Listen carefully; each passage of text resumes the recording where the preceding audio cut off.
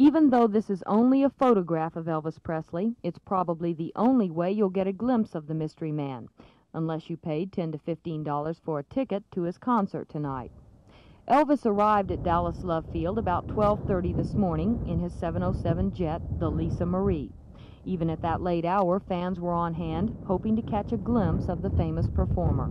Once we seen this jet plane come in, we all went out to the edge of the fence as far as the police would let us go.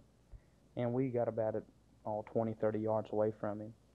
And it's just quick, amazing how it works. He gets into his limousine and, man, he's gone before you know it. And we followed him all the way to the hotel. But we never got real close to him. Nobody hardly ever does. Torbett, his wife, and a friend of theirs spent a good part of today hanging around the hotel where Elvis is staying. But they never got very close to the performer's room.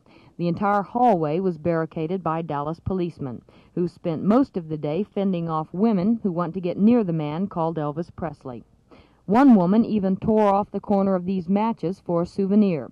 Little did she know that the matches belonged to one of the policemen. All this time, Elvis supposedly was sleeping.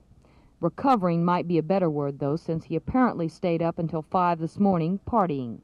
Kay Vinson, Channel 8 News.